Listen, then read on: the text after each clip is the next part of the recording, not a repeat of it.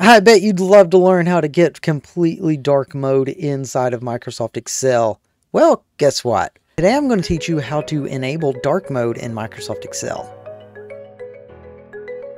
Inside Microsoft Excel, there's actually two things that you need to do to enable dark mode. First off, we need to change the banner up at the top, or the ribbon, and we need to change that to dark mode. To do that, you go to File, go down to Options, and then go over here to under General to Office Themes and change that to dark gray and hit OK.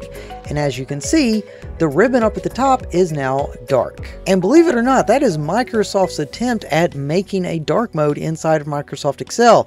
However, the background and the cells and everything else is still white, so it's not really dark mode. I'm going to be showing you how you can actually make it dark mode. Now, typically whenever you see tutorials like this online, it tells you to go in, make a picture, or go into PowerPoint and all this other stuff. I'm going to show you a much simpler, easier way to do this. I'm going to show you two methods. First off, I'm going to show you the method that you can do on your own through VBA, and it's already made for you. In fact, I have it brought up right here, and this is a free VBA project that somebody made, put online, and with a simple script, which I actually have available here. All you have to do is just copy and paste this basically into Excel, run the specific code, and it will give you dark mode. I will have the link for that down in the description below. All you have to do, go down there, click on it, download the project. You can look at the VBA code and you can paste it into your own project. However, there's an easier method available, and that is through our application CelTools.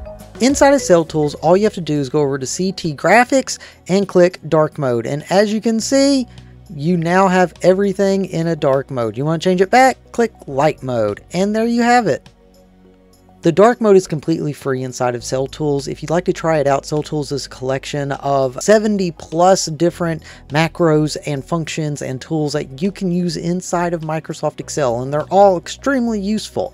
Check out the page, link down below. Thank you all very much, and I hope this was helpful. Whoa, where'd that video come from? Oh, there's one there too. Imagine that.